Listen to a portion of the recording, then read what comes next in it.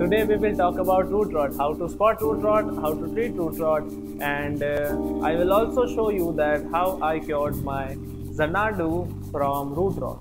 So let's begin.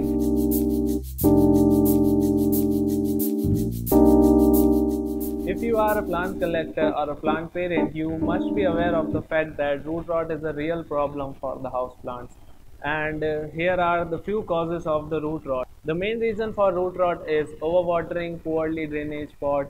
If you have planted your plant in a huge pot and your plant is really small for the pot, this will cause eventually a root rot. These all conditions converge to a one condition, that is soggy condition.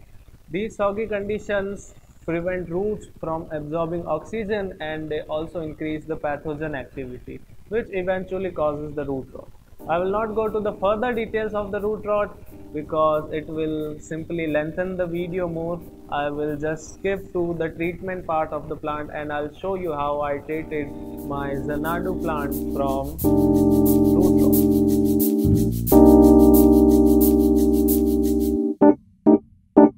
First thing you have to do is rush to your medical store and get these 3% hydrogen peroxide solutions.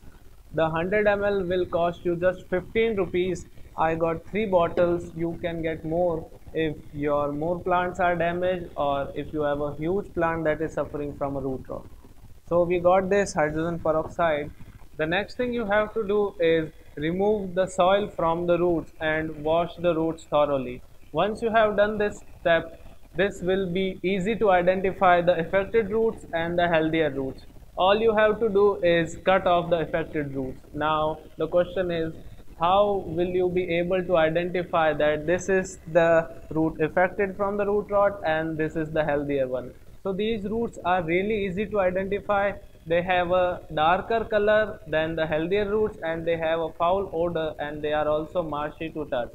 So if you touch them, they will just slide off and leave a thin long root hair. These are the traits of the affected roots. All you have to do is cut these roots from the healthier ones. So once you have done this step, the hydrogen peroxide comes in the game. Use 50% of the hydrogen peroxide and 50% of water. Make a nice solution and dip the roots of the plants in that solution. Give the roots a nice dip for at least 5 to 10 minutes in that solutions, and now you can pot the plant in another pot. Here are the few things you have to keep in mind while doing this particular process. First thing is, do not use the same planter, do not use the same soil mix, because the disease is still in those planters and the soil mix. You have to use the new soil mix and a new planter and plant your pot nicely, water it once and keep it in indirect sunlight for few days. It will recover.